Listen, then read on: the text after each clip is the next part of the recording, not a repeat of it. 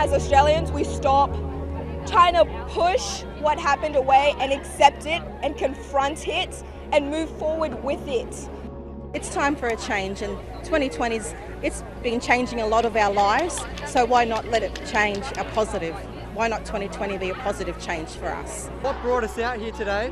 Injustice against the Indigenous community, the First Nations and minorities around the world being racially discriminated by larger groups, capitalist systems, corrupt police systems.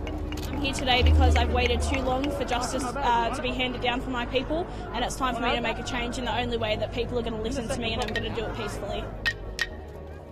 It's about now having people go back and influence their community and influence their family and their circle as to why these sort of things are important.